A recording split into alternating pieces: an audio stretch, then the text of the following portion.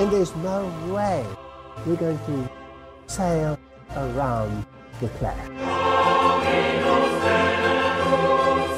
The confrontation is inevitable.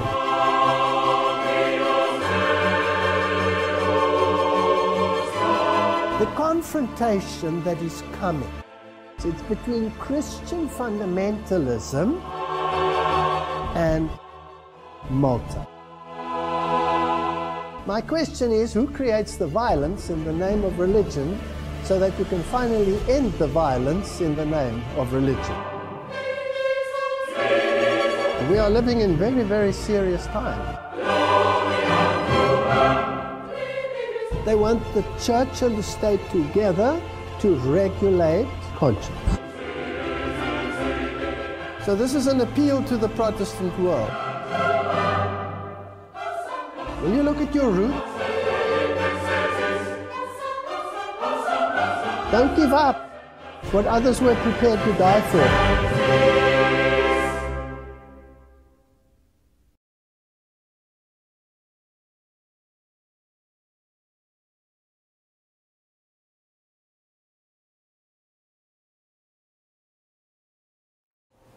Well, this evening we're going to talk about extraordinary events in our time.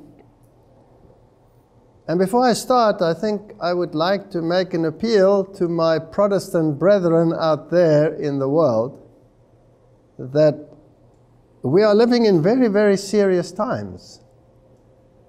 And I believe that they are complacently walking towards a precipice and don't really take cognizance of the situation as it really is. And we need to look at some of the issues, because today everybody is in an ecumenical mind. Everybody thinks and believes that everybody is coming together and this will bring about an era of peace.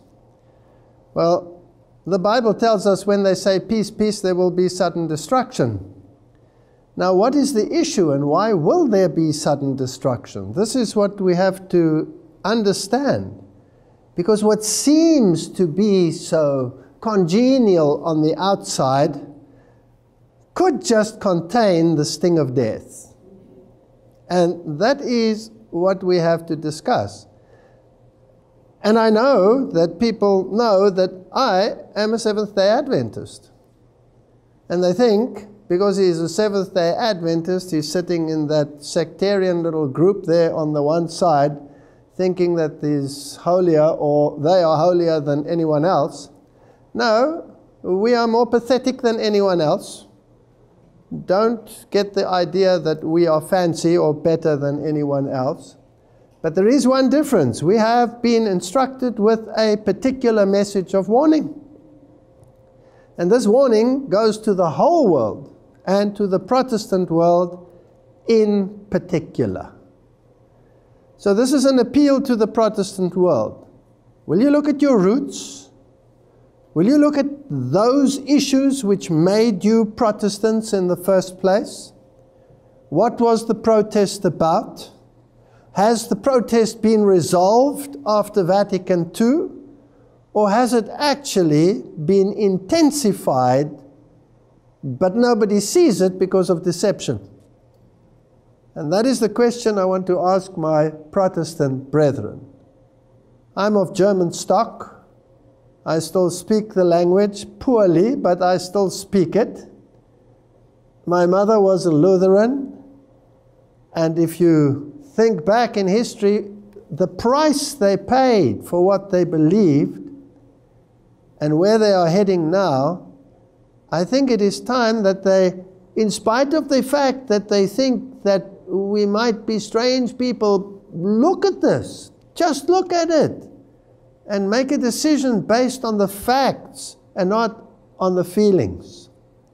The Protestant world today does not believe what the Protestant world used to believe. The Protestant world today has incorporated the doctrines of Rome. They have discarded their doctrines in terms of the Antichrist, Daniel chapter 7, Revelation chapter 13. Everything they stood for, everything they wrote, they have discarded.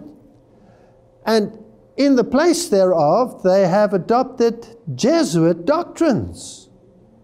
Now this should send alarm bells ringing throughout the world, and the evangelical world to a great degree has accepted dispensationalism, which is just an expansion of a Jesuit doctrine. It is to take the heat off the very target of the prophecies of the Bible.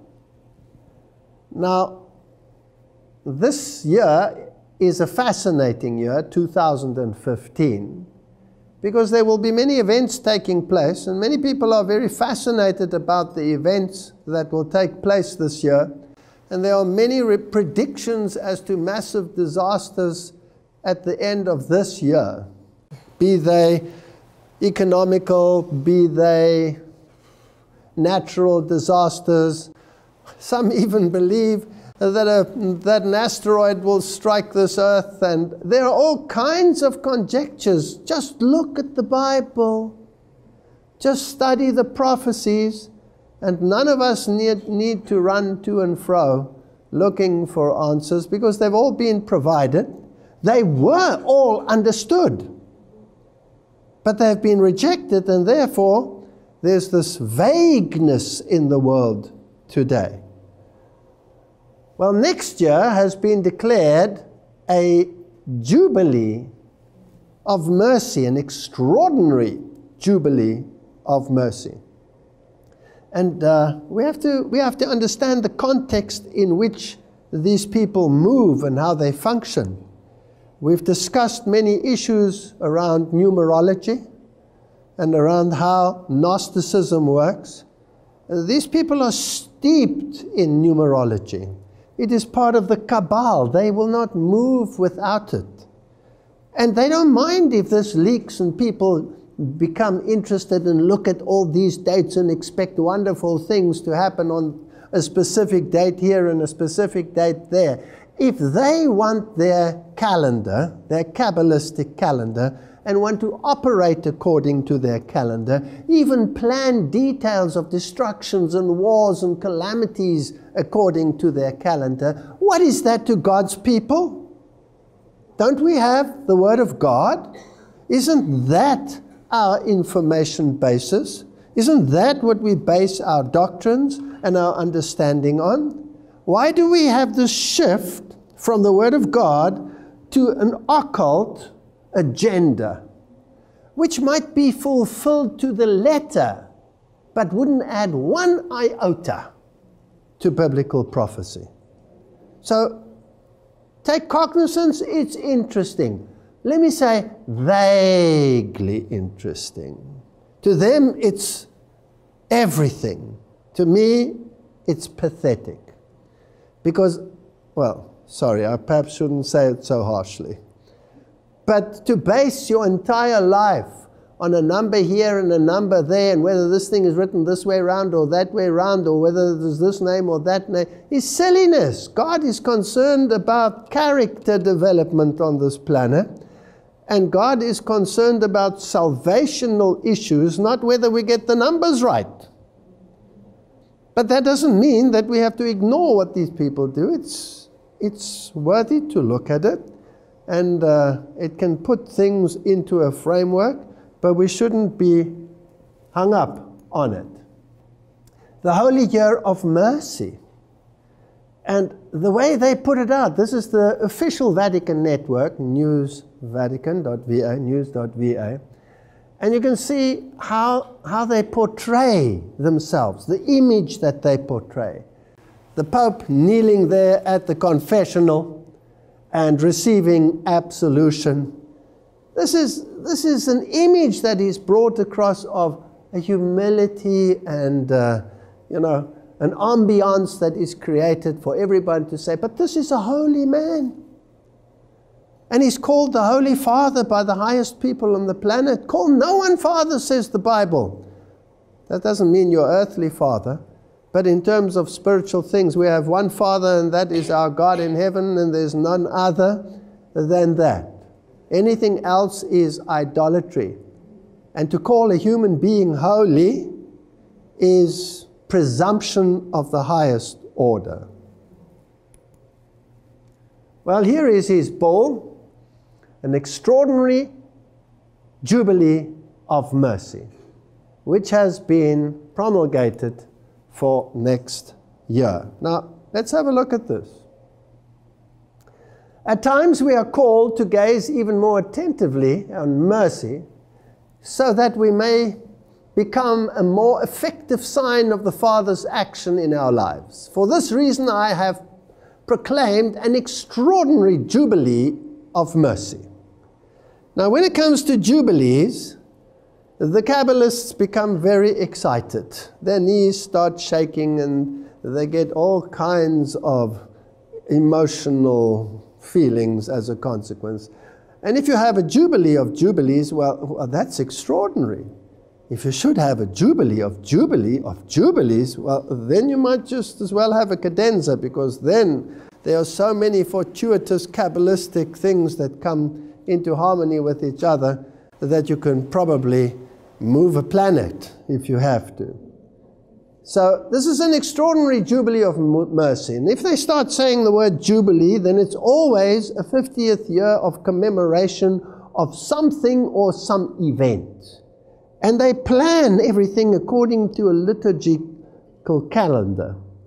And if it falls then within the ambience of a jubilee, even so much better. So let's see how they think. Extraordinary jubilee of mercy at a special time for the church. A time when the witness of believers might grow stronger and more effective. The holy year, it's a holy year, will open on 8 December 2015. That's the end of this year. Now, just a thought. The Pope has the power to declare a holy year. The Pope has the power to declare an extraordinary jubilee. The Pope has the power at such injunction or any other injunction to declare an indulgence. Now, an indulgence, as you all know, is relief from the punishment of sins already forgiven. Now, I know I've explained this many times, but it doesn't seem as though Protestants get it. I don't think they get it. What started the Reformation? What was the trigger that started it? Indulgences. Indulgences. Martin Luther says, excuse me, what's going on here? This is not biblical.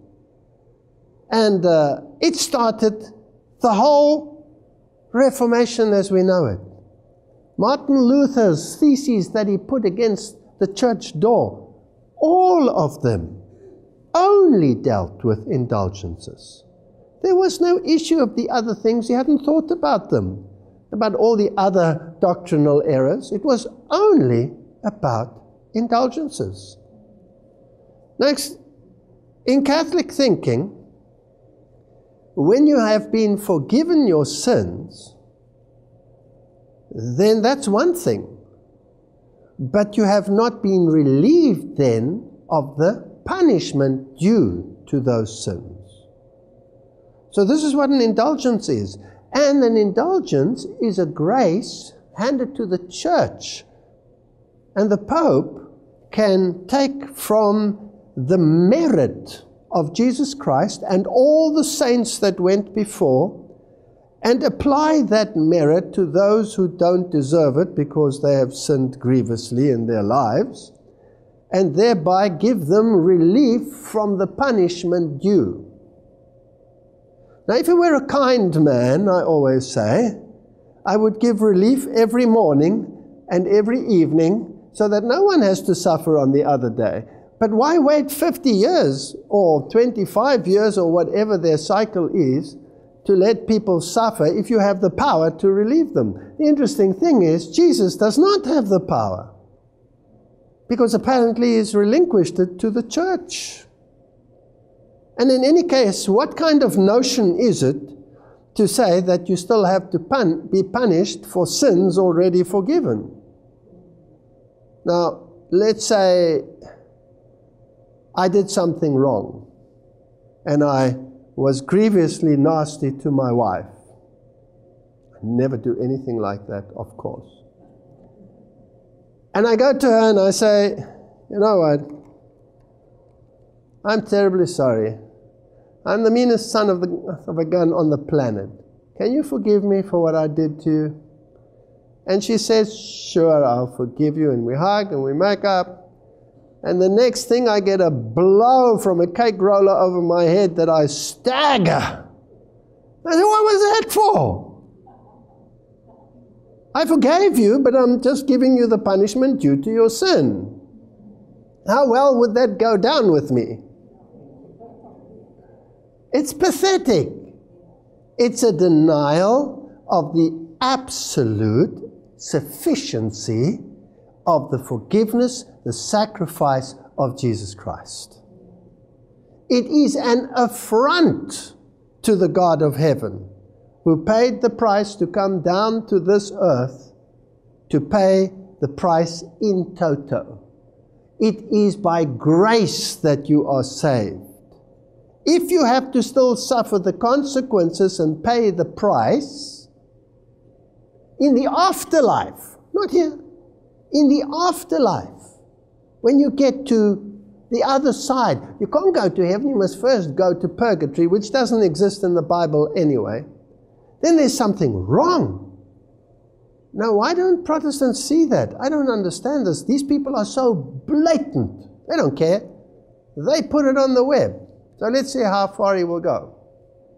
The Holy Year will open on 8 December 2050, the solemnity of the Immaculate Conception. Again, we have a liturgical date. This liturgical feast day recalls God's action from the very beginning of history of mankind. After the sin of Adam and Eve, God did not wish to leave humanity alone in the throes of evil, and so he turned his gaze to Mary. I think I'm about to have an apoplectic fit. This is this present Pope writing. Is this ridiculous or is this ridiculous? He looked to his Son, because before the foundations of this world was laid, the plan of salvation was already laid. And God honored freedom of choice to such an extent that he chose to take the consequences of wrong choices upon himself, rather than let us bear them. Unbelievable grace on the part of God. And they turned to Mary. She wasn't around yet for a couple of thousand years. Some 4,000 years later, she appeared. But it is through her matrix, which is her womb, which was declared immaculate before his birth, that he was able to come to this earth. That elevates him above any human being on the planet and requires, therefore, the intercession of intermediaries. This gospel that is being preached by Roman Catholicism is not biblical. It is an affront to God.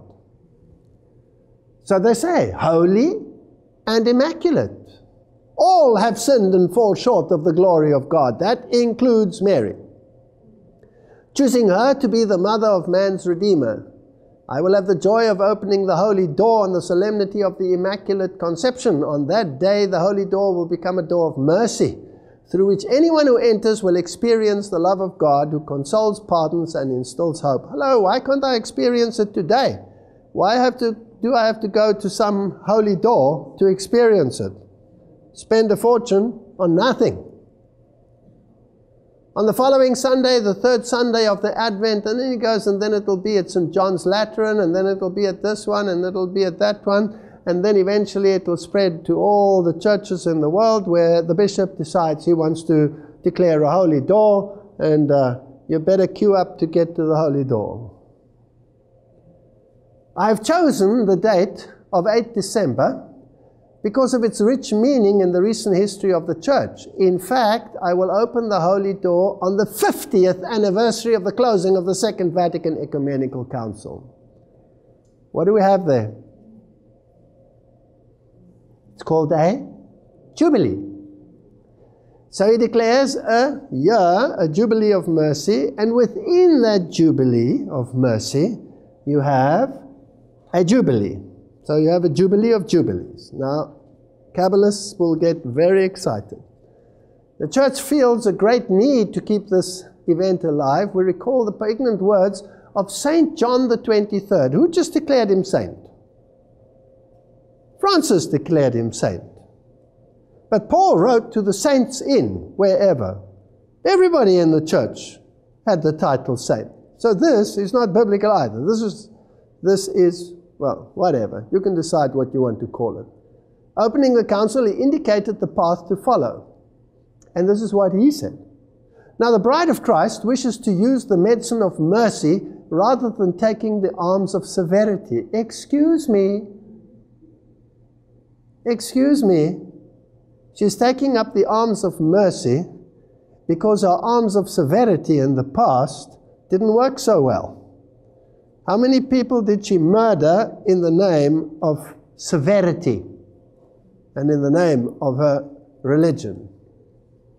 The Catholic Church, as she holds high the torch of Catholic truth at this ecumenical council, wants to show herself a loving mother to all. Patient, kind, moved by compassion and goodness towards her separated children. Good grief. Blessed Paul VI, you can't call him saint yet, but he's well on the way, spoke on a similar vein at the closing of the council. Now what did they do at this council? He said, we refer to point out how charity has been the principal religious feature of this council. The old story of the Good Samaritan has been the model of the spirituality of the council. So they're the Good Samaritan.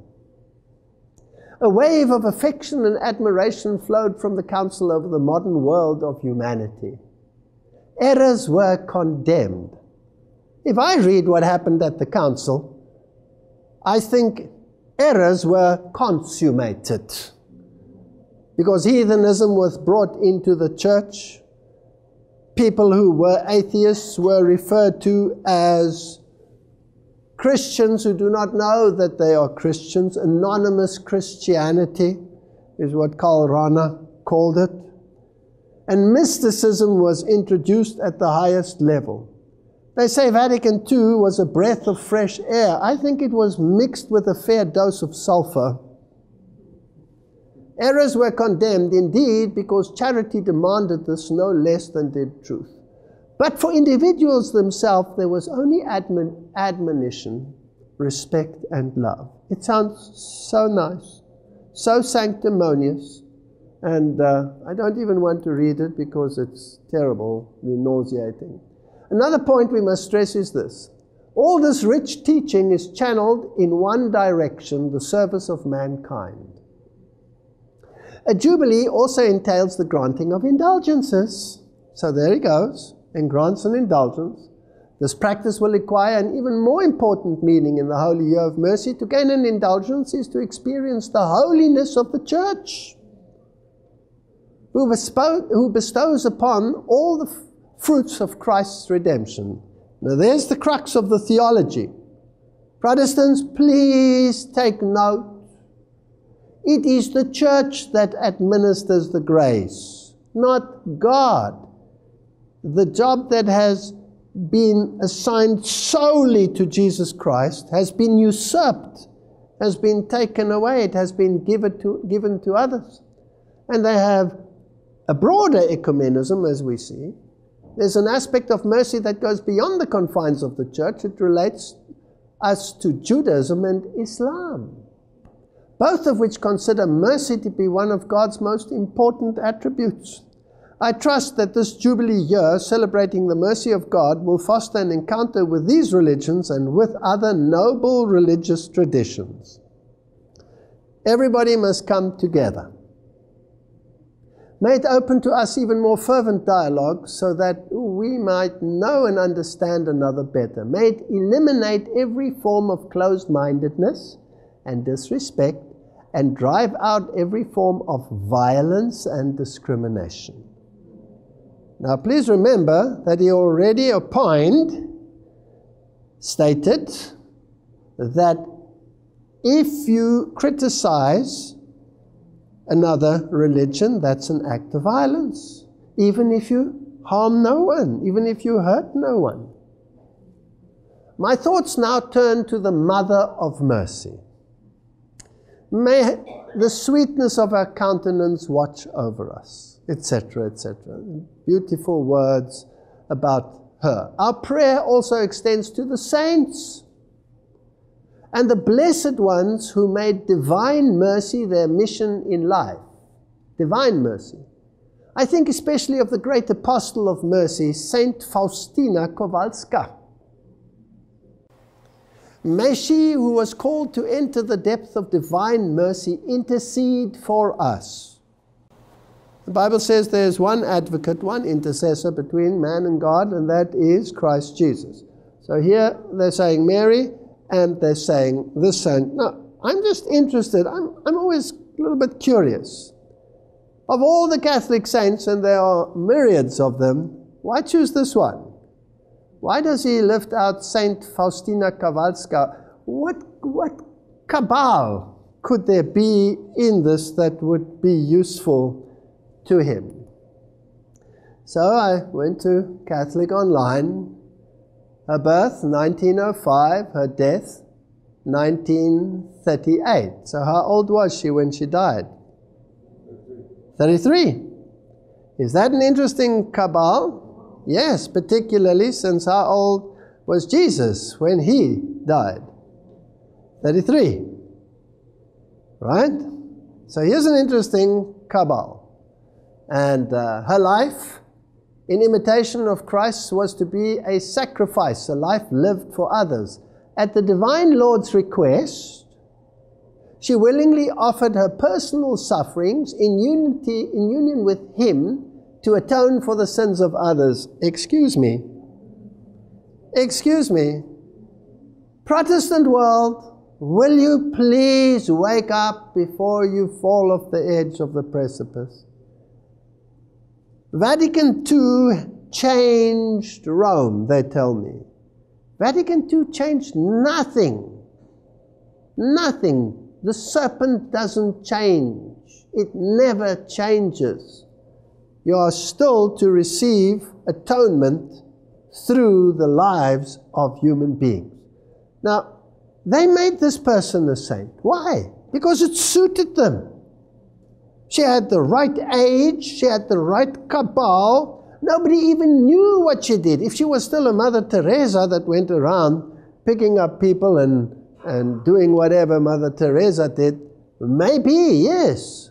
Her special devotion to Mary Immaculate and to the sacraments of Eucharist, both of which are false doctrines, and reconciliation gave her the strength to bear all her sufferings as an offering to God on behalf of the Church and those in special need, especially great sinners and the dying.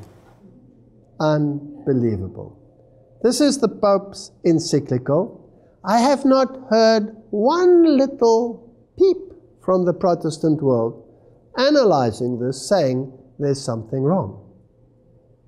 In another message, this is now from the book Queen of All, and this book is not in favor of Marian apparitions, but it's not a bad study of what has been done and what has been said in the name thereof. There are still Protestants out there who haven't lost it.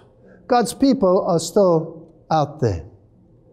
They might think we are peculiar because we keep the Sabbath of the Lord. But they can just ask Rome, who introduced the Sunday. And Rome will tell them that it was them, and that the Council of Trent, they clearly told them that they are not adhering to sola scriptura, but are obeying the Roman Catholic Church by keeping the Sunday. So how do they want to combine all of these things and all of these religions? Queen of all. In another message, Mary told the seers, tell the priests, tell everyone, that it is you who are divided on earth. The Muslims and the Orthodox, for the same reason as Catholics, are equal before my Son and I. You are all my children. Fascinating. So now, what does the Roman Catholic Church and some of its theologians teach on this issue? Ecumenical movement towards Rome. This is the same book. How far along is the Queen of Heaven reunification plan? Is the Pope, whom she guides, currently active in drawing all Christians under the Roman Catholic Church? The Queen proclaims that there will come a time when all of Christendom will be reunified under the Roman Church. Is the Pope working towards that? Yes, of course. Are we seeing this? The ecumenical movement, etc., etc., etc. Yes, he's working at it. Pope Pius made this remarkable prediction in 1878 concerning Mary's role to establish the world under her church, the Roman Catholic Church. We expect that the Immaculate Virgin and Mother of God, Mary, through her most powerful intercession, will bring it about that our Holy Mother, the Catholic Church, will gain in influence from day to day amongst all nations and in all places, prosper and rule from ocean to ocean, and from the great stream to the ends of the earth, that she will enjoy peace and liberty, and there will be then one fold and one shepherd. Now, you don't have to be a Pope Pius in order to know that. All you have to do is read Revelation 13 and you will see it will be so. So this is not a prediction of any value. Doesn't make this person a prophet, because the Bible says the whole world wandered after the beast. The wound would be restored. She would regain this power. But he's just saying it will be from ocean to ocean. Now, one interesting man in Catholicism was the late Archbishop Fulton Sheen, who reached millions of viewers through his television broadcasts. And in Sheen's book, The World's First Love, Mary, Mother of God. Excuse me, can you be the Mother of God? No, you can be the mother of Jesus because he became fully man, but you can never be the mother of God. This is arrogance of the highest order. He comes to some startling conclusions concerning the future of Islam. In his chapter entitled Mary and the Muslims, he says, at the present time, the hatred of the Muslim countries against the West is becoming a hatred against Christianity itself. Interesting. Although the statesmen have not yet taken it into account, there is still grave danger that the temporal power of Islam may return, and with it the menace that it may shake off a West that has ceased to be Christian and affirm itself as a great anti-Christian world power. Are there such moves in the world today? Now, I just have a very devious mind, suspicious mind. What if you control history in any case? Can you not bring this about? Can you not achieve this through your machinations and manipulations? Is this not possible? It's not difficult if you have all power in your hand to predict what you're going to do next. However, then he says, it is our firm belief that the fears some entertain concerning the Muslims are not realized, but that Islam instead will eventually be converted to Christianity. Now, I have no problem with that statement of the dear bishop, because I've made some statements regarding this issue in the past, and Islam has the same veneration for Mary as has Catholicism. Islam teaches that she is immaculate. Islam teaches she will be the highest woman in heaven. And why is this town called Fatima in any case? Why is it named after Muhammad's favorite female entity? And why is she less, Fatima, less in heaven than Mary? And why did the Roman Catholic Church say that the Quran is very, very similar to the Gospel of Mary, which is an apocryphal book? And in a way that even some of our missionaries never suspected. It is our belief that this will happen not through the direct teaching of Christianity, but through a summoning of the Muslims to a veneration of the Mother of God. Now, I've seen myself with my own eyes how the Muslims venerate Mary. If you go to the Marian shrines in the Middle East, there are Muslims almost more than Christians, hanging up little letters to Mary, etc. This is an interesting thing. So this is what they must do, and he says they must preach Our Lady of Fatima. So Fatima will play an important part. Now, what is also interesting, that the 33-degree Freemason, Robert Schuller, who's more interested in his own attributes and self-esteem, according to all his writings, which he gets from other 33 Freemason authors, by the way, would have this man, Fulton Sheen, as his absolute role model. Dr. Robert Schuller said of Sheen, I consider Fulton Sheen to be the brightest, most brilliant, the most beautiful Christian in mind and heart that I have known in the 20th century. No one inspired me more, etc., etc. And he had a full-size statue of him made and put in his Crystal Palace church. Here's a message here. These people are all working together. I don't believe for one moment that Robert Schuller, with the theology that he's taught throughout the years, which negates the work of the Holy Spirit, is a Protestant in heart and mind at all. So, interesting points. Now, 2017. We've moved from 2016, which is a Jubilee year, which contains a Jubilee of remembrance. And we have all kinds of things where the Pope says he wants the Muslims and he wants the Jews to accept this mercy as well. So he's basically saying what Fulton Sheen said, just in different words. Now let's move to 2017. This is the year of Jubilees. Pope at Charismatic Rally in Stadium invites them to Vatican in 2017. He also said Catholic charismatics have a special role to play in healing divisions amongst Christians by exercising spiritual ecumenism, whatever that means, or praying with members of other Christian churches and communities who share a belief in Jesus as Lord and Savior. Finally, the Pope invited the crowd, which included charismatics from 55 countries, to come to St. Peter's Square for Pentecost in 2017 to celebrate the 50th anniversary of the movement. There again we have a what? A Jubilee. I expect all of you charismatics from around the world to celebrate your great Jubilee with the Pope at Pentecost 2017 in St. Peter's Square.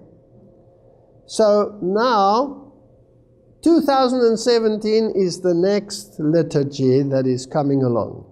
Now here, if we can have another Jubilee superimposed upon this Jubilee and a Jubilee within a Jubilee, or a Jubilee within a Jubilee, over a Jubilee, under a Jubilee, that would just blow them all away. So let's look at it. Towards the Catholic Charismatic Reunion or Golden Jubilee. So here they're talking about what it's all about. All their documents are out. This is a big deal. They are working towards it. And then 2017, the 100th anniversary of the apparition of Our Lady of Fatima in 2017. So now you have a double whammy Jubilee here because it's 100 years. That's 2 Jubilees. Plus you have the Charismatic Jubilee.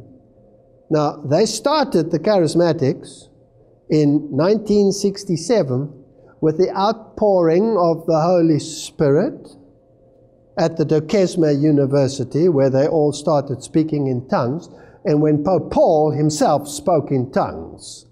So that's one Jubilee, and it ends in 2017. Now you have superimposed the Fatima double Jubilee. And the Pope has already said that it is his wish to go to Fatima for this Jubilee. So this is an important Jubilee. It's going to send a very special message. But now, what if we can have some more Jubilees? The other group he wanted to reach was the Jews, wasn't it? So Fatima, as they have already said, is specially fenced off, as it were, through the very name Fatima for the Muslims. Now, here's another interesting one. The prophecy of Rabbi Judah ben Samuel, and he was a top Talmudic scholar in Germany, and He died around about 1217, so that's a long time ago. And he described all the cycles of Jubilees. And it all came to fruition exactly as he described it. And we're all supposed to be incredibly impressed. But if you are a Kabbalist, you know that you can make it happen on that date because you plan it to happen on that date. And this is exactly how they work. So it's useful to know what they are planning. It's useful to know what they are doing. But I'm not date-orientated. I don't care what they are doing. I don't care if they decide to make island Capita disappear under the ocean on a particular date and then say, look, island so-and-so disappeared on a particular date. It's not relevant. If they were to make the whole Vatican disappear on a certain date, I would be thoroughly shaken in my prophetic convictions. Because the Bible tells me exactly what is going to happen. So I'm not going to make these dates important. They're not improminent even to me. Okay, so what is he talking about? The 8 Jubilees of 50s and how they all work and the 1967 wars and all of this. This is his prophecy. Starting in 2012, he talks about 300 years and the Turks take control of Jerusalem. Worked out exactly. Then 400 Jubilee years and the rule of the Ottoman, the Turks lose Jerusalem. And then 1 Jubilee, 50, and 1967, 6-day war. Another Jubilee, Israel control to the end time, 2017, the day of the Lord.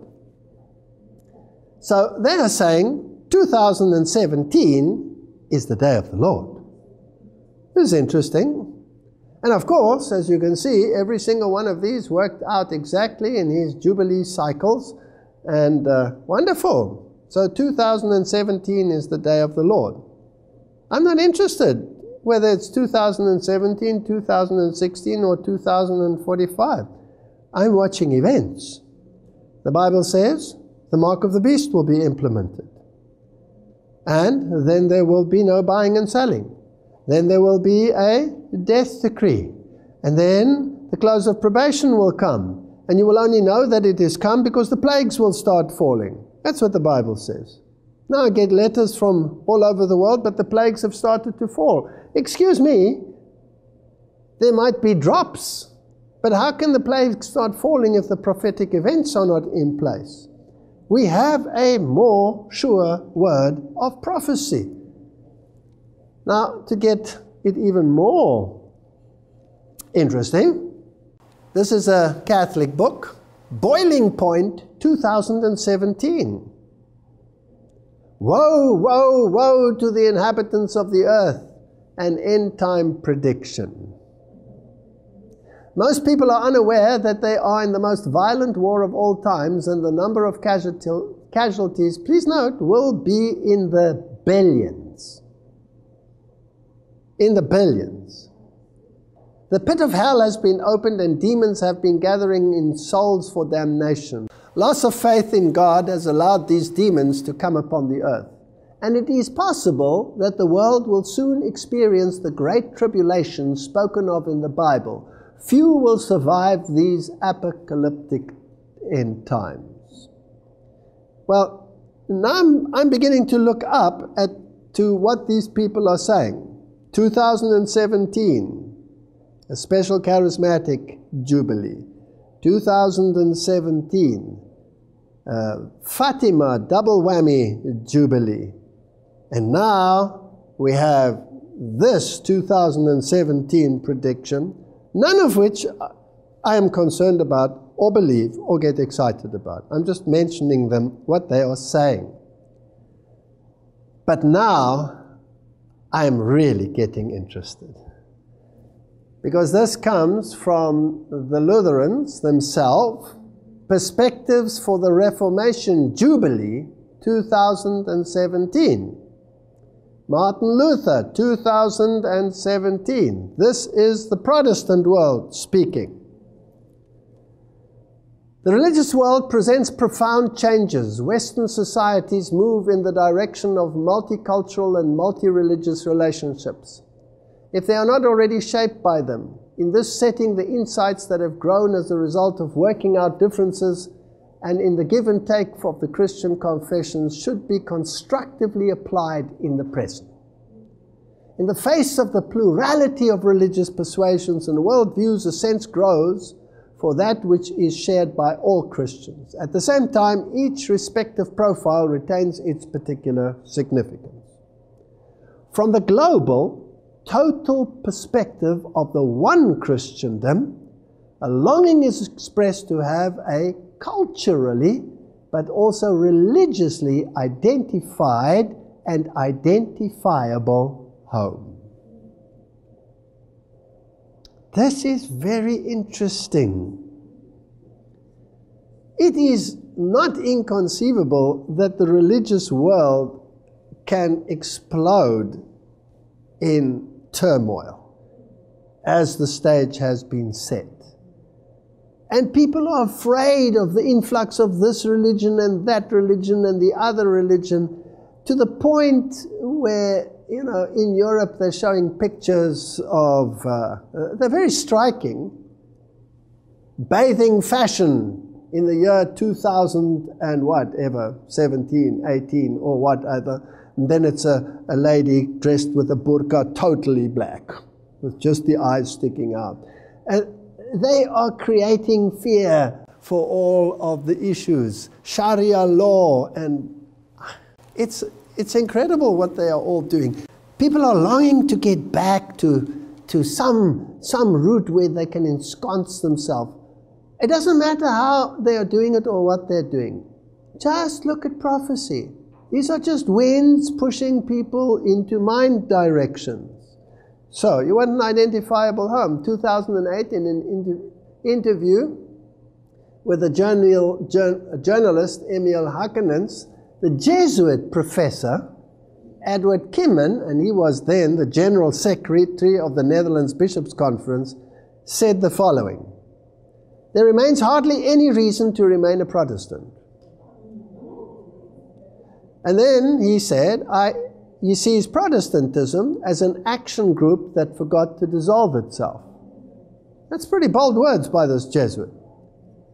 And then he said that had not recognized the significance of a global visible leadership personality such as that of the Pope. And then he said, moreover, he stated that he doubted that the Reformation would still exist after 2017. Now, this is a Jesuit speaking. Now, when a Jesuit starts using dates, specific dates, then my ears perk up. So now I'm getting all these 2017s, all these ducks in a row, and I'm not interested about the date. I'm interested in what is planned for that date. There's a difference. There's a big difference. And that they should return to the Mother Church. Religious news services report that the two sides, this is Lutherans and Roman Catholic Church. Now, I want you to remember this. When they had in Seoul the signing of the Unity of Religion Agreement, the Lutherans weren't there. The evangelicals weren't really there. But who started the Reformation in its form that it is now? I mean, Johann Hus started it, yes, but who actually broke away and finally succeeded to separate from Rome? Wasn't it the Lutherans? Wasn't it Martin Luther? So symbolically, how important would it be if the Lutherans went back? It would be a major deal. So they've decided that they will bury the hatchet. Oh, interesting. And they brought out a joint document from conflict to communion. And they brought that out in June 2013. And they write, there's little purpose in dredging up centuries-old conflict.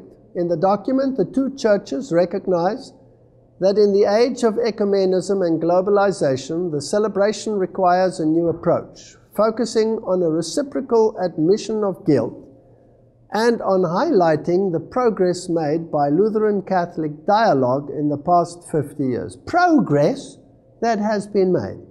In the past how many years? 50. Do you recognize something here? there's another jubilee hidden in the jubilee of the 500 years. So there's a jubilee within a jubilee. The fact that the struggle for this truth in the 16th century led to the loss of unity in the Western Christendom belongs to the, I'm going to choke, but I'm going to read it, dark pages of church history. I thought the dark ages ended when light finally shone upon the Word of God. And in 2017, we must confess openly that we have been guilty before Christ of damaging the unity of the church. Now, this is astounding. A document from conflict to communion. But before I get there, let me read you a quote from this marvelous book called The Great Controversy. And I want to encourage my Protestant brethren out there in the world, please read the book, The Great Controversy. Read it from cover to cover and don't stop reading it until you've finished it. She writes, Popery is just what prophecy declared she would be. The apostasy of the latter times. 2 Thessalonians 2, 3 and 4. It is a part of her policy to assume the character which will best accomplish her purpose. But beneath the variable appearance of the chameleon, she conceals the invariable venom of the serpent. We are not bound to keep faith and promises to heretics, she declared. So she's quite willing to lie. Shall this power, whose record for 1,000 years is written in the blood of the saints, be now acknowledged as a part of the Church of Christ? That's a powerful statement. So, according to this statement, Rome does not change. But she will assume the character of the chameleon to hide her purposes. I love this little chameleon here in this picture because it's clutching its little leaves, they're mine, while it looks around. It so beautifully depicts this character. We read on, it is not without reason that the claim has been put forth in Protestant countries that Catholicism differs less widely from Protestantism than in former times. There has been a change, but the change is not in the papacy. Catholicism indeed resembles much of the Protestantism that now exists. Why? Because Protestantism has so greatly degenerated since the days of the Reformers. Now, my dear Protestant brethren, don't get upset. Take a look at the situation candidly. Look at the documentation. See where you were, see where you are now, and see whether the statement is the truth or whether it is a distortion of the truth. Check it out for yourselves. Test the Spirit. As the Protestant churches have been seeking the favor of the world, false charity has blinded their eyes. They do not see, but that it is right to believe good of all evil, and as the inevitable result, they will finally believe evil of all good. Instead of standing in defense of the faith once delivered to the saints, they are now, as it were, apologizing to Rome for their uncharitable opinion of her, begging pardon for their bigotry. Now, people don't like these words, but they are truth. Now, Protestant brethren, what if we can show you in your own writings that this is the truth and not a conjecture? And this is written more than 120 years ago. And if it happens to be so, will you not lighten up and wake up and look at where you're heading? So I made it my business to go through this document. Why? Because they invite me to do so. From conflict to communion, this is the official document that declares the position of the Lutheran Church and the Roman Church, and as to the position they must take in 2017 at the Great Jubilee, which happens to be on the 31st of October 2017. What are they going to do? They have set a date.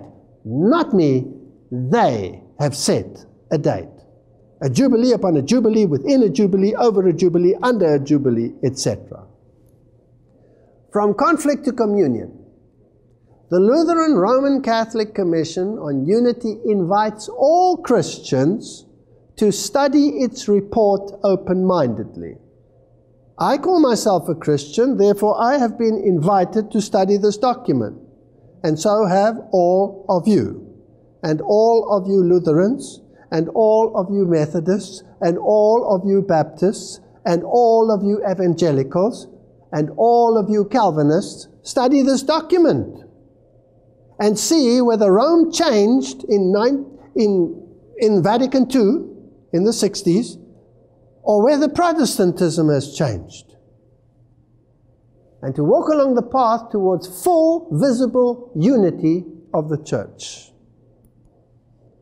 So we're going to take some pains, and it might seem tedious to some that we will take these pains, but I believe it is essential that the Protestant world be shown pertinently from their own document where they stand in the stream of time. So let us go through this document.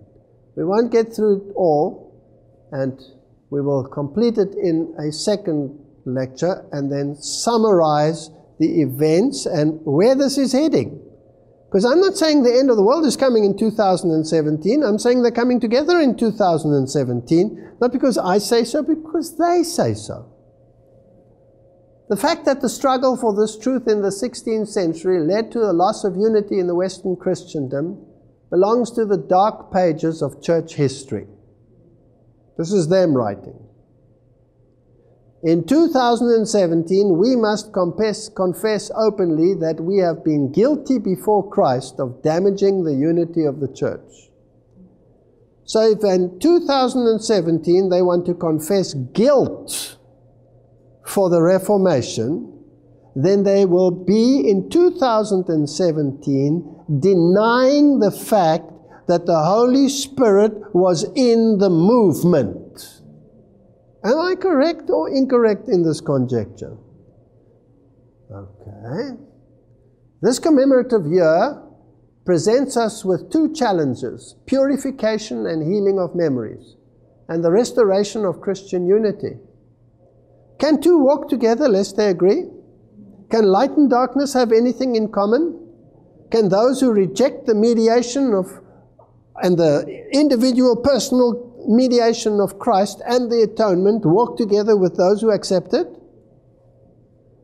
The following text describes a way from conflict to communion, a way whose goal we have not yet reached. Nevertheless, the Lutheran Roman Catholic Commission on Unity has taken seriously the words of Pope John the 23rd. The things that unite us are greater than those that divide us.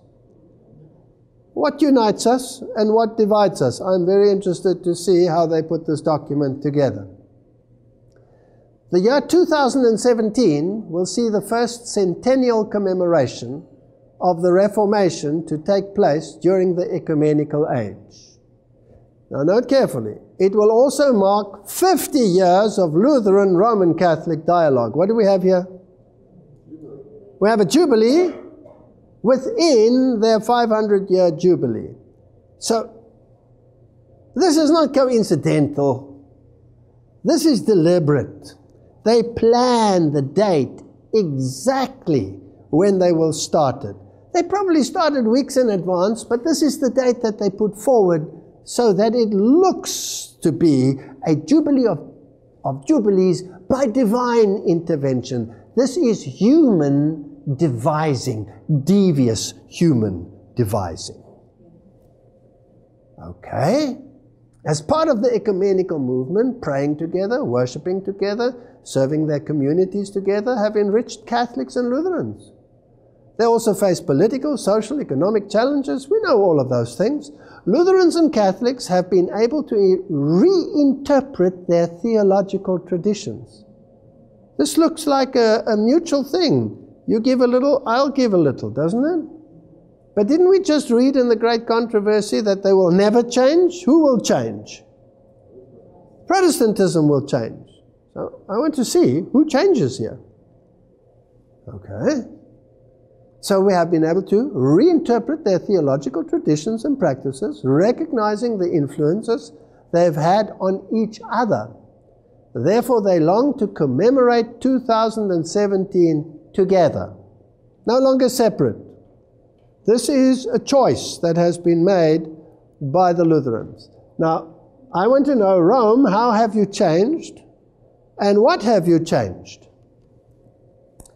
For more than 100 years, Pentecostal and other charismatic movements have been very widespread across the globe. These powerful movements have put forward new emphases that have made many of the old confessional controversies seem obsolete. What a powerful statement. In other words, what the charismatic movement does, it puts religion on the level of the emotion and the feeling and the gifts and the manifestation of gifts. Whereas the Word of God is no longer the standard and the norm and the principle for what is right and what is wrong. If you have the Spirit and I have the Spirit, we're brothers. Whether you keep the Sabbath or you keep the Sunday or the Monday or the Tuesday, doesn't make any difference. Whether you believe this or that or the other, doesn't make any difference. The Spirit has made us one. Now, excuse me, shamans also have the outpouring of a Spirit, and they speak in tongues. And Hindu rituals have outpourings in tongues. And voodoo rituals have outpouring in tongues. That doesn't make them necessarily from God, because the Bible says, test the spirits. Now, the Pentecostal movement is present in many other churches in form of charismatic movement, creating new commonalities and communities across confessional boundaries. And they will play a significant role in the observance of the Reformation. Interesting. What happened in the past, I want you to listen to this wording. It's brilliant. What happened in the past cannot be changed. But what is remembered of the past and how it is remembered can. With the passage of time, indeed change, and it can change. Remembrance makes the past present. While the past itself is unalterable, the presence of the past in the present is alterable, spoken like a serpent. In view of 2017, the point is not to tell a different history, but to tell that history differently. Now, I call this Jesuit rhetoric. This is Jesuit rhetoric.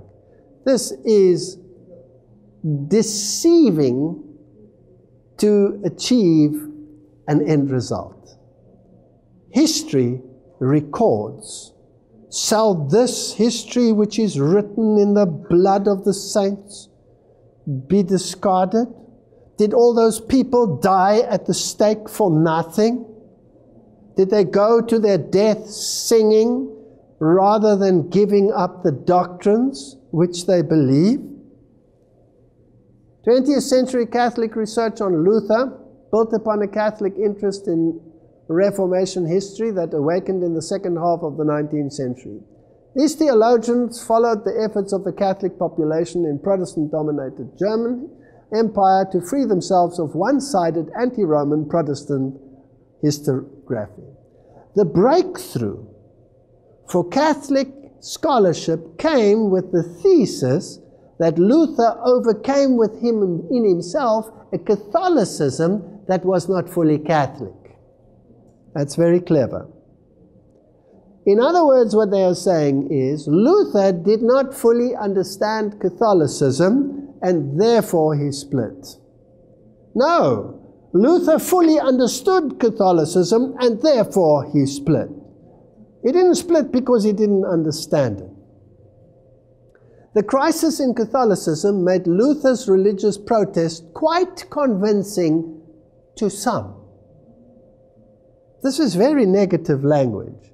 Now, please, this is a joint document published by the Lutherans themselves, asking us to investigate what they are saying.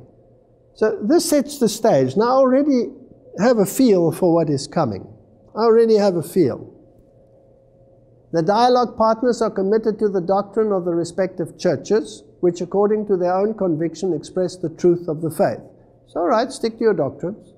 The doctrines demonstrate great commonalities, but may differ or even be opposed in their formulation. Well put. So it's really the way you put it which makes the difference, not the doctrine itself.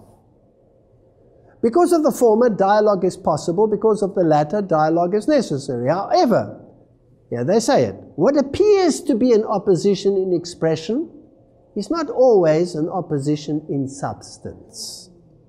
So what are they saying? My dear Martin Luther, you didn't understand us as Catholics, therefore you got it wrong. And whatever you said might have been convincing to some, but seeing that we are dealing with more sensible Lutherans now, let's re-investigate and see how we can put something so that we can all sit around the same table. This is what they're saying. Am I misreading it? I don't think so. When Luther did not see a biblical basis in Rome's statements, or thought that they even contradicted the biblical message, he began to think of the Pope as the Antichrist. By this admittedly shocking accusation, Luther meant that the Pope did not allow Christ to say what Christ wanted to say, and that the Pope had put himself above the Bible rather than submitting to its authority. The Pope claimed that his office was instituted by divine right, while Luther could not find biblical evidence for this claim. It doesn't say it's not true. They say Luther couldn't find the evidence. In response, Emperor Charles V delivered a remarkable speech in which he set forth his intentions. The emperor noted that he had descended from a long line of sovereigns who had always considered it their duty to defend the Catholic faith for salvation of souls, and that he had the same duty. The emperor argued that a single friar erred when his opinion was in opposition to all of Christianity for the last 1,000 years. So what is the idea that they're planting into the head of the reader already? Where lies the fault? It lies with the Protestants. But still, we haven't discussed the doctrines yet. I want to know what they decide on the doctrines, because this is pivotal. What led to the Reformation, if it has indeed changed in Catholic thinking, then I will say there was a breath of fresh air in Vatican II, as some of my own theologians have told me personally. But if Rome has not changed, and Lutheranism has capitulated in terms of its doctrines, then there was no breath of fresh air, but a waft of sulfur. Let's look. By grace alone. Together, Catholics and Lutherans confess, and then they quote the joint declaration on justification.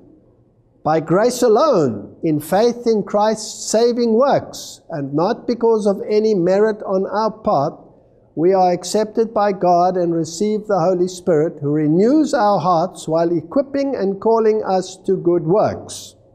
That's their joint declaration.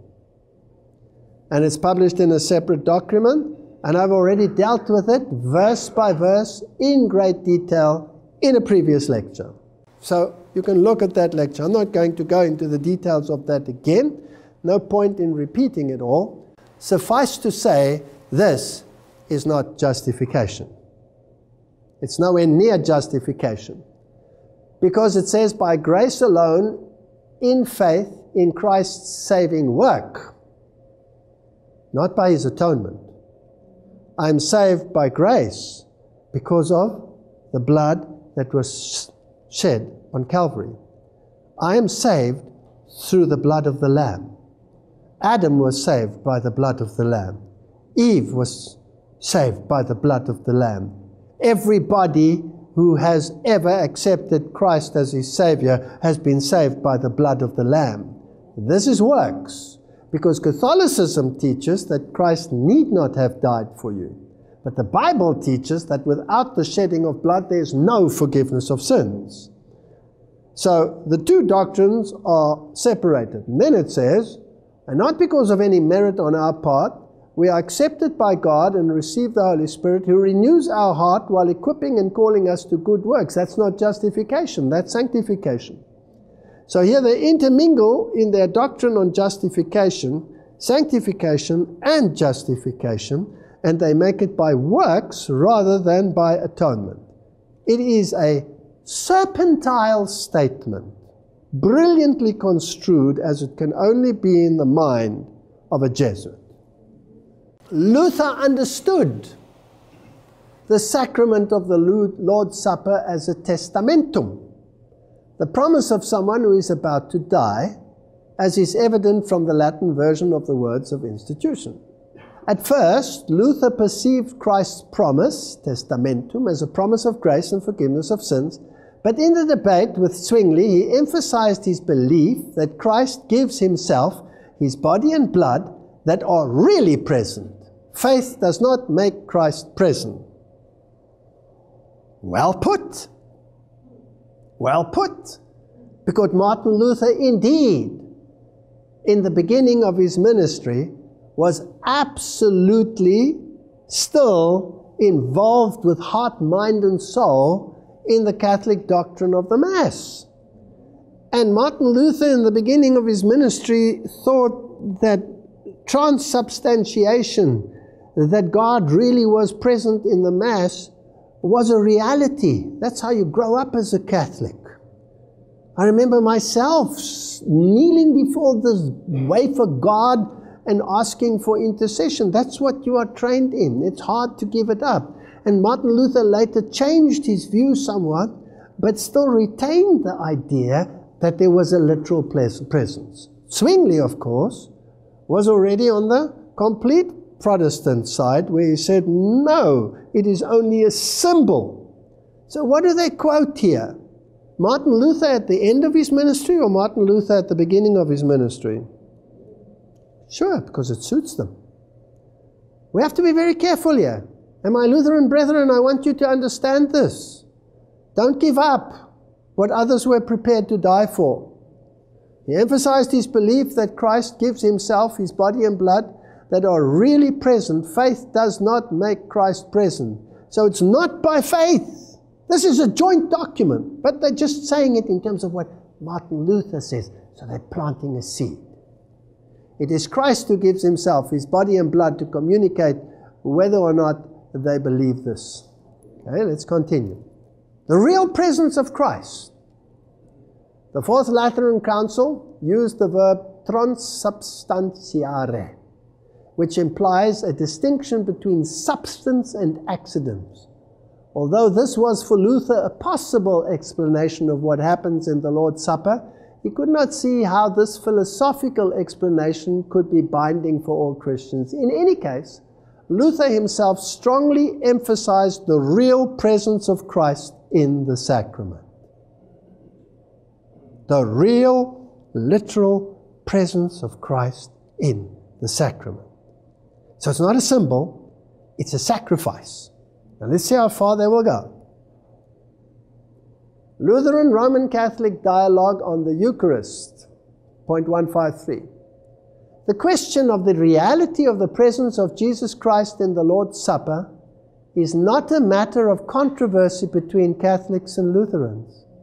Now I'm beginning to get weak in my knee.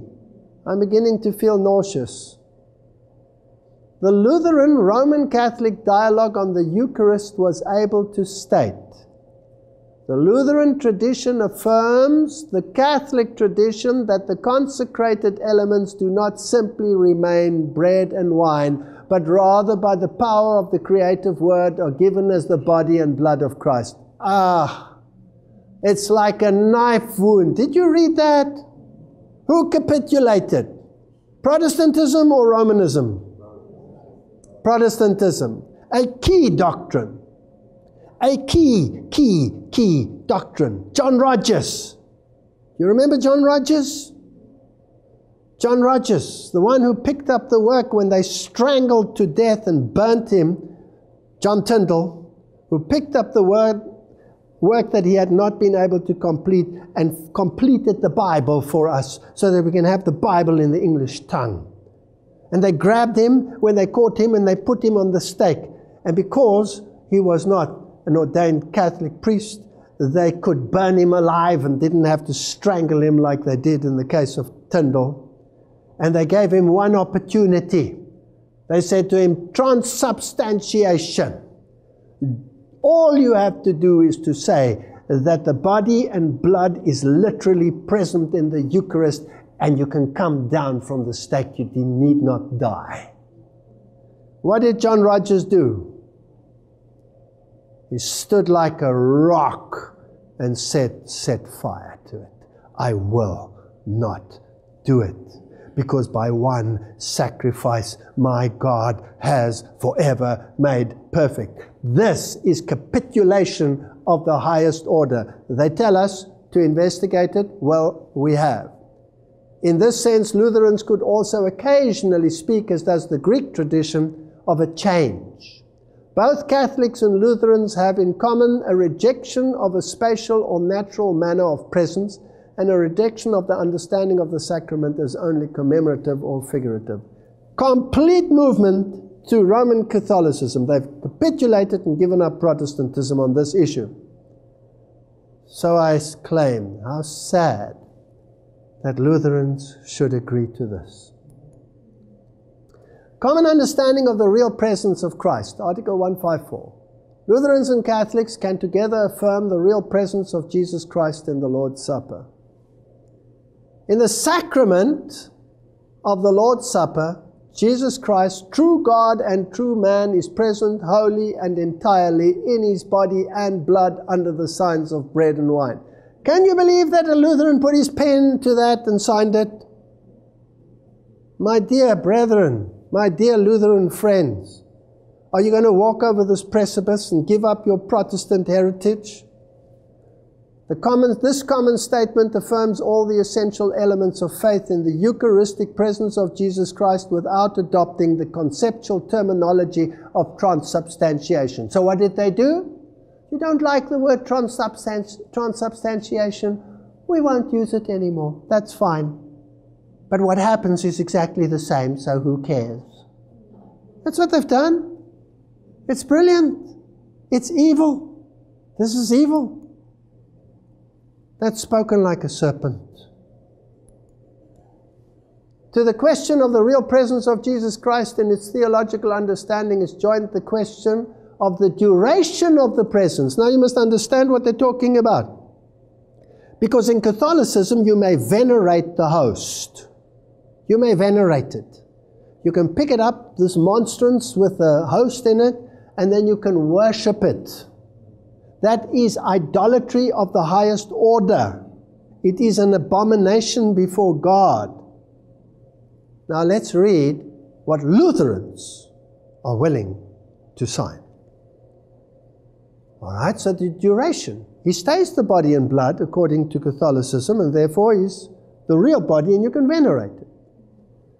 And with the question of the adoration of Christ present in the sacrament. That means you can venerate it, you can adore it, you can pray to it. Differences related to the duration of the Eucharistic presence appear in the liturgical practice.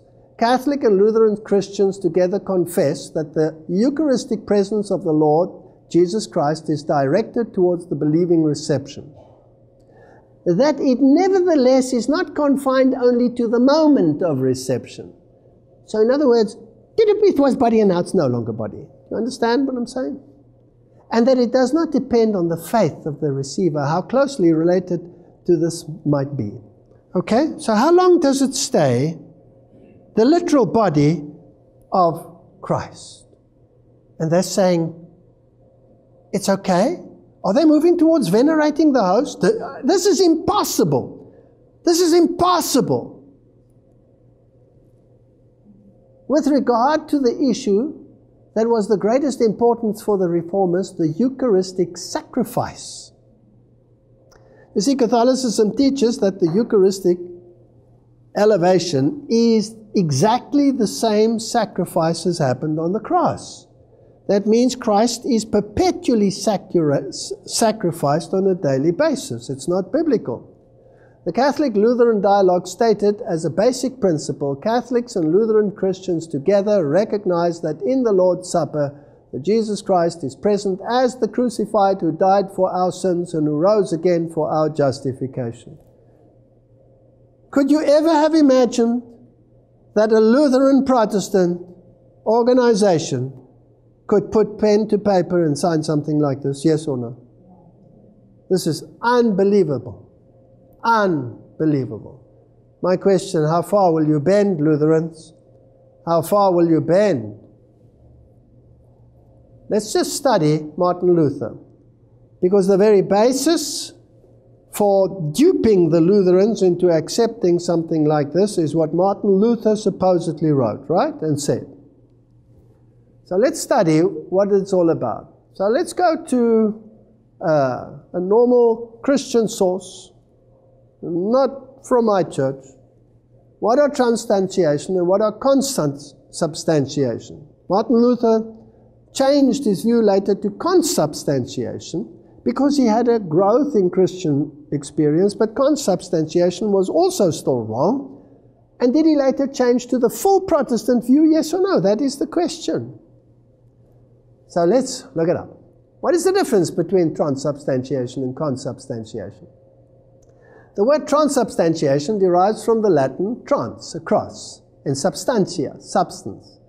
The term is employed in Roman Catholic theology to denote the idea that during the ceremony of the Mass, the bread and wine are changed in substance into the flesh and blood of Christ, even though the elements appear to remain the same. This doctrine has no basis in Scripture. There are traces of the dogma in some of the post-apostolic writings, and the concept was vigorously defended in the early 9th century AD. It was adopted at the Fourth Lateran Council in 1215, formalized by the Council of Trent, and was reaffirmed at the Second Vatican Council. Rome never changes. Just a fact. Okay, what did Martin Luther believe initially?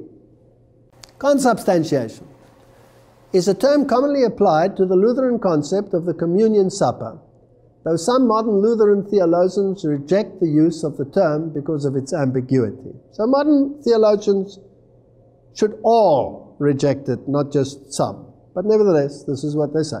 The expression, however, is generally associated with Luther. The idea is that in the communion, the body and blood of Christ and the bread and wine coexist in union with each other. Luther illustrated it by the analogy of the iron put into the fire, where both fire and iron are united in a red-hot iron, and yet each continues unchanged. So really not much difference between transubstantiation and consubstantiation. And the Protestant world argued with Luther. Zwingli argued with Luther on the issue. And most of the Protestants wouldn't accept it. And his own theologians argued with him and didn't accept it. Martin Luther was clinging to some of the aspects of the Catholic theology. But, what a relief. Table Talk, Martin Luther. What a magnificent book. And I've referred to it many, many times. This book has such a phenomenal history. Every single Protestant on the planet should read this book. This is the book where his friends and his colleagues wrote down what Martin Luther had to say around the table when he was not constrained by formal circumstances. So what came out of his mouth is what he actually felt and believed. Beautiful. The book was banned on pain of death. Anybody who had the book was sentenced to death by Rome. They dragged the people out, murdered them, slaughtered them if they had the book. Eventually they said, if you bring the book and we burn them, then they will be free from the sentence. So the books all disappeared. It had been translated even into High Dutch. And there the book was gone. And then centuries later, someone was building a house and they dug up the foundations. And in the foundations, wrapped in wax and sealed in wax, they found a Dutch copy of this book. And even then they were so afraid of the authorities, they smuggled it out to England. And there was a gentleman there who was working at the King's Court, and he knew both languages and he was to translate it, and he never got round to it. Then one night he had a dream. You can read it in the cover of the book. One night he had a dream, and he dreamt that an old man with a white beard said to him, "You must translate that book." And he said, yes. Oh, he got such a fright, he was going to do it, but forgot about it again and didn't do it. A week later, he was arrested. Nobody gave any charges. He was thrown in jail because in his dream, the man said to him, "I will give you time to translate it." And there he languished in jail. I forget the exact years, but could be 7 years.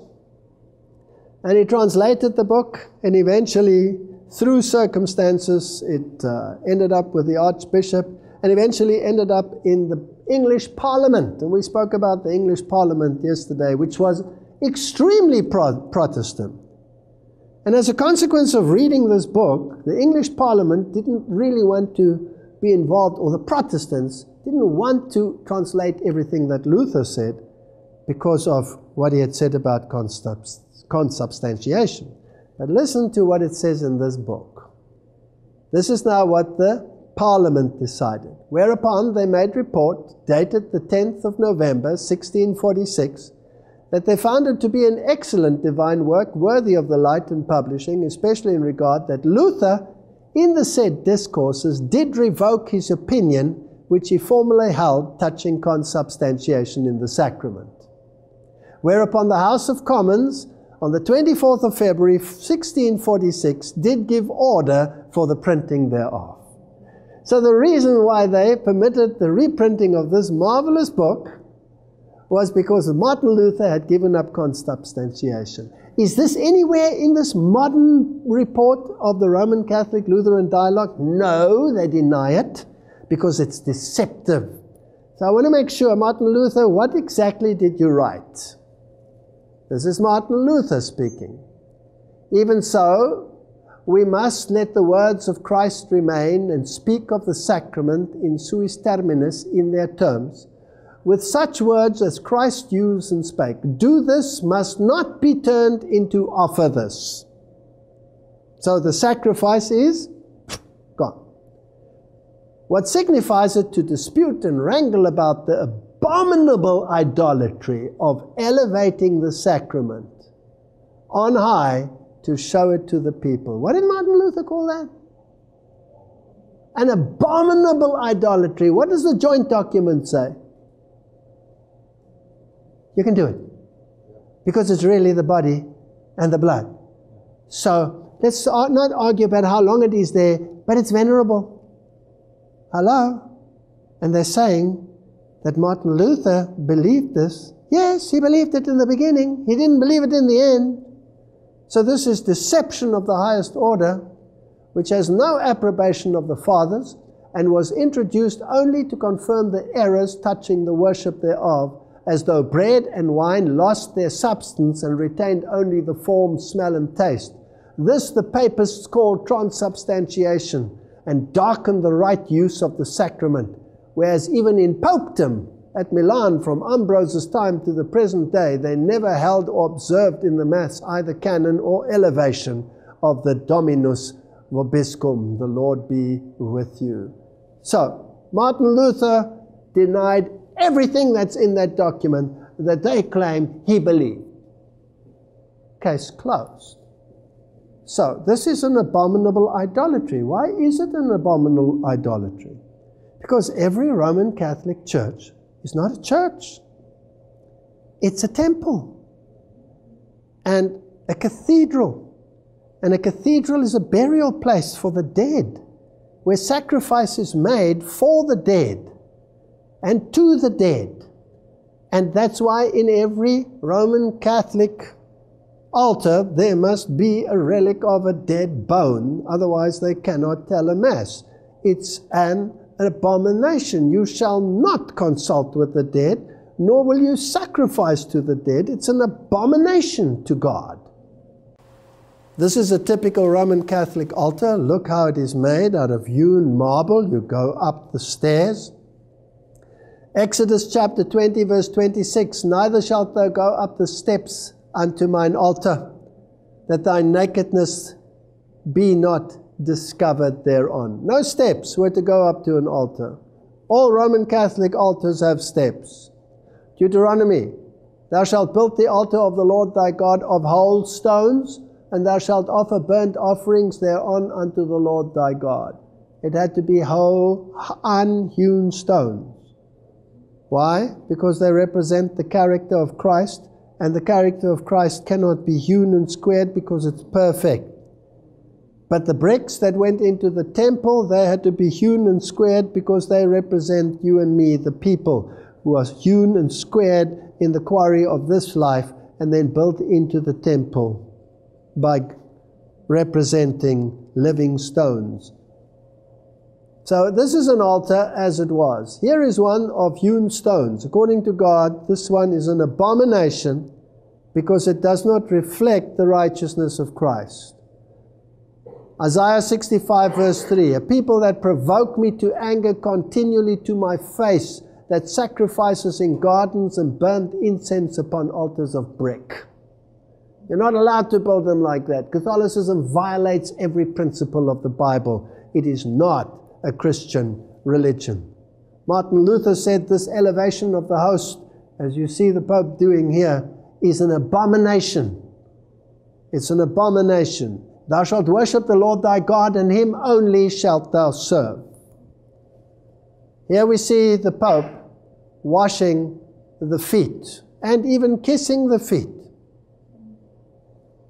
And I've seen these pictures even in our own ranks, testifying to the humility of the Pope as he washes the feet of the destitute and the sick and the marginalized. What a wonderful man. I want to tell you today, brothers and sisters, this is an abomination. And I'll tell you why. Ye call me Master and Lord, and ye say, well, for so I am. If I then, your Lord and Master, have washed your feet, ye also ought to wash one another's feet. For I have given you an example that you should do as I have done to you. When Jesus washed the disciples' feet, did they in turn wash his feet? Yes or no? No. Why not? Why not? He was sinless. He was the sinless, spotless Son of God. You cannot wash accumulated sins of the Son of God. He's perfect. But when it comes to the disciples, you have to wash one another's feet. The Pope washes other people's feet, but he doesn't allow them to wash his feet. What is he saying thereby? What's he doing? He's taking the place of Jesus Christ. And this is an abomination because all have sinned and fall short of the glory of God. I want to tell you today, if one of your pastors, which includes myself, should ever come to you and say, today is washing of feet and I will wash all your feet, and then I go and stand on the front, throw me out. It's an abomination. I'm a sinner like everyone else, and I need my feet washed like everyone else. Nobody is to elevate himself beyond anyone else. It's an abomination. Ministry. Luther's understanding of the common priesthood of the baptized and the ordained office in the New Testament, the word hieros, priest, Latin, sacerdos, did not designate an office in the Christian congregation, even though Paul describes his apostolic ministry as that of a priest. Romans 15:60. Now, the way they distort this is absolutely amazing. Priest, as in Hebrew 9 verse 6, where the word is hieros, which means a priest. Now what does that word mean? I would like to know what it means. A priest, one who offers sacrifices. Are you with me? So a priest is someone who offers sacrifices. So the Old Testament, they were priests because they offered sacrifices. They typified the death of the Son of God. But if Jesus died for me, and He is the perfect sacrifice, then I can only become a witness to that sacrifice, but I can no longer take the title of priest. But Roman Catholicism takes the title of priest, not pastors, as in the case of Protestantism. So let's look at this in a little bit of detail, because it gets fascinating. So there's a metaphorical use of the word priest, like you find in 1 Peter 2 verse 9. But ye are a chosen generation, a royal priesthood. There's the word, as though you are a sacrificial priest. A holy nation, a peculiar people, that you should show forth the praises of Him who has called you out of darkness into His marvelous light. So here is a metaphorical way of using priesthood, but it doesn't describe the office of someone who is priesthood. It's a general term.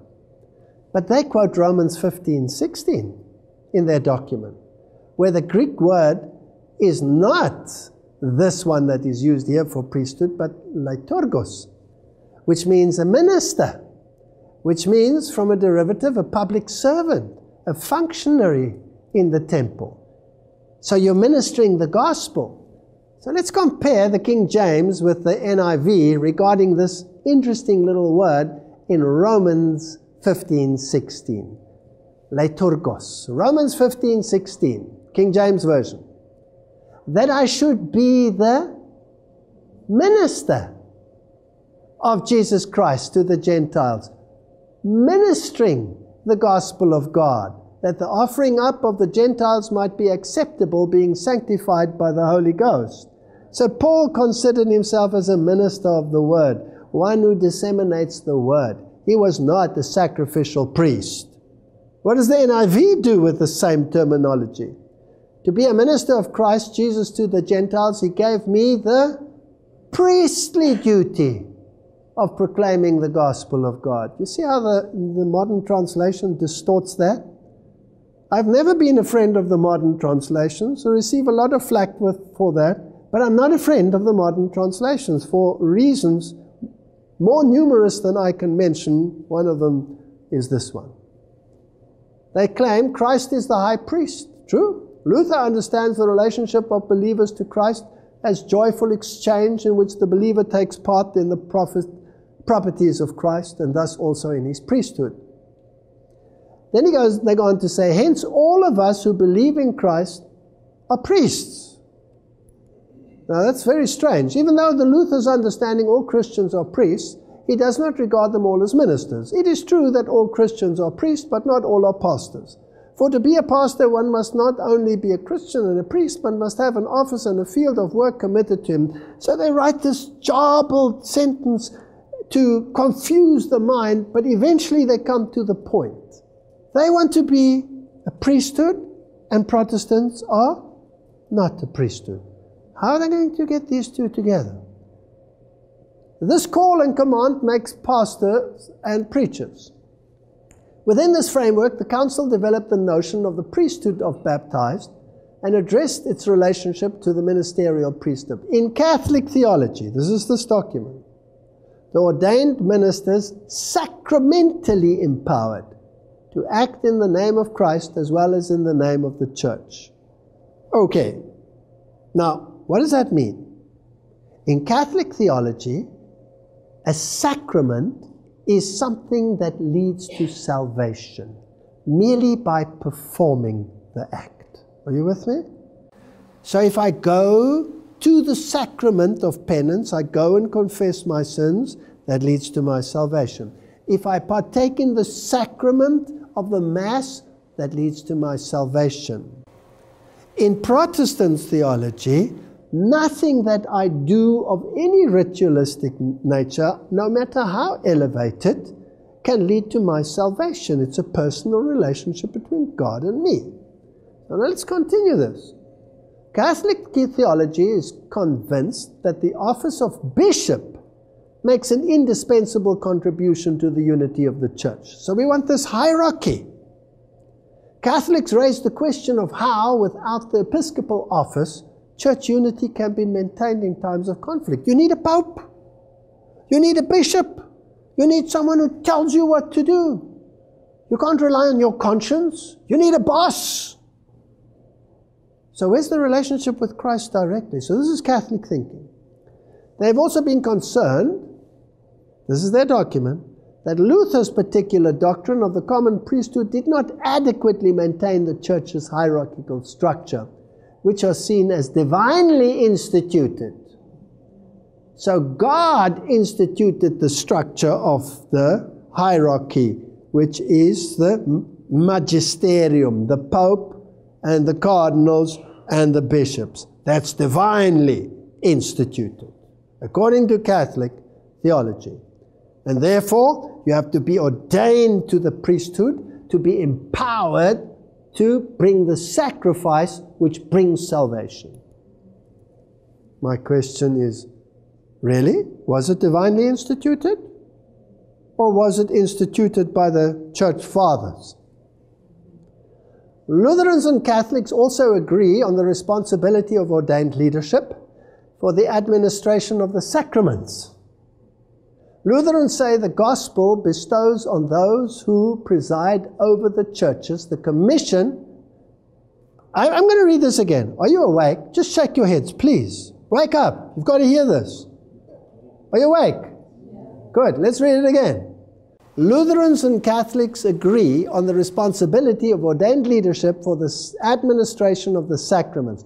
Lutherans say the gospel bestows on those who preside over the churches the commission to proclaim the gospel, forgive sins, and administer the sacraments. I hope you will all have an apoplectic fit at this very moment. This must be the greatest affront to Jesus Christ and his ministry that Lutherans have ever handed up and put to paper. Didn't they separate and say that the only one who can forgive sins is Jesus Christ? What is this doing in this document? Who's changed? Has Rome changed or have the Lutherans changed? Now, my Lutheran brethren, what do you do if your church goes along in 2017 with this proclamation as it stands thus far? We're not done yet. What are you going to do? Are you going to go along with it? If you go along with it, then you condone it. If you condone it, then you are responsible before God for what you are condoning. Catholics also declare that the priests are commissioned to administer the sacraments which they consider to be bound up with the Eucharist and direct towards it as etc., etc. However, the Bible and the spirit of prophecy tell you something totally different. It says, though the ministration was to remove from the earthly to the heavenly temple, we read in this great book, The Desire of Ages, though the sanctuary in our great high priest would be invisible to human sight, yet the disciples would to suffer no loss thereby. They would realize no break in their communion and no diminution of the power because of the Savior's absence. While Jesus ministers in the sanctuary above, he's still by his Spirit the minister of the church on earth. He doesn't need an intermediary. He's still here. He's with us today. And Hebrews 9:12 and Hebrews 10:12 say, neither by the blood of goats and calves, but by his own blood he entered in once into the holy temple, having obtained eternal redemption for us. Once. But this man, after he offered one sacrifice for sins, forever sat down at the right hand of God. There is no such thing as a constant sacrifice. It's an abomination. It's a denial of Jesus Christ. Now, where did they get this idea that the hierarchy in the church was divinely instituted? Well, it doesn't stand in the Bible. So let's have a look at it. It all happened in the first 2.5 centuries after Christ, after the disciples passed away. Ignatius of Antioch. In his letters we encounter for the first time an ecclesiology which exalts one bishop over the rest of the presbytery. So here's the first man, the first church father, and says, no, there's one boss man. One boss man. Next comes Irenaeus. He introduces virtual infallibility. Rome bases apostolic succession on Irenaeus. So here is infallibility. And he also developed the basis for Catholic Marian theology. It's not in the Bible. It comes from the church fathers. Then there's Tertullian. He develops clarification, the distinction between clergy and laity. In the New Testament, the Greek word kleros can mean, casting lots or whatever. But for the first time, you have a difference between hierarchical structures in the church. Now let's just go to Acts 15:23. And again, I want to compare the King James with the NIV. Most people know this, but I want my Lutheran brethren and my Methodist brethren and my Baptist brethren out there to see what's going on in the world. Because all of them are going towards Rome. The Methodists have also signed the joint declaration on justification, and the Baptists are now asking for reunification with Rome, have actually gone to see the Pope. So we're all in the same boat here. Acts 15:23. And they, the apostles, wrote letters by them after this manner. The apostles, the elders, and the brethren sent greetings unto the brethren which are of the Gentiles in Antioch, Syria, and Sicilia. So here was a council, a decision-making body in the church, deciding what shall be done. And the council consisted of the apostles, the elders, and the brethren. All of them were part of the decision-making capacity. Not so in Rome. What does the NIV do? With them they sent the following letters. The apostles and elders, comma, your brothers, making it the apostles and elders to the Gentile believers in Antioch. So here you have a hierarchy. So the new translation perverts the word of God and creates a hierarchy that doesn't exist in the early church and should never exist in the last church either. And then comes Cyprian, and he elevates the clerics to the priests. Cyprian claimed that the bishop is a sacrificing priest. Both Jews and Gentiles were familiar with the idea of priests and sacrifices, but Cyprian was the first to relate this new religion, Christianity, with the older one in this way. So the earlier doctrine of the priesthood of all believers began to be abandoned and slipped into the background, almost into oblivion. In Cyprian is found the gem of the division of the sacrament into two, the Eucharist and the sacraments of thanksgiving. The Mass, a new development, and now the bishop became a sacrificing priest, and the bloodless but real sacrifice that he offered was the passion of our Lord. So this is how it came into the church. And now, in this joint document, they have capitulated on this matter and have affirmed that the priest, that he can take part of the sacrament, which is what they are doing there when they do the transubstantiation, and that he can forgive sins, and all those issues related to priesthood. May the Lord help us as we continue to study this document. Now I'm going to break it here, and we'll continue the document, and then we'll see in the next episode how this relates to the typology of the Bible in terms of the plan of salvation and where we're standing in the stream of time. And I think we will find that this is a thunderous event happening in the Christian world. It is pivotal to our understanding of prophecy. And we are on the very edge of the final events predicted in the Bible.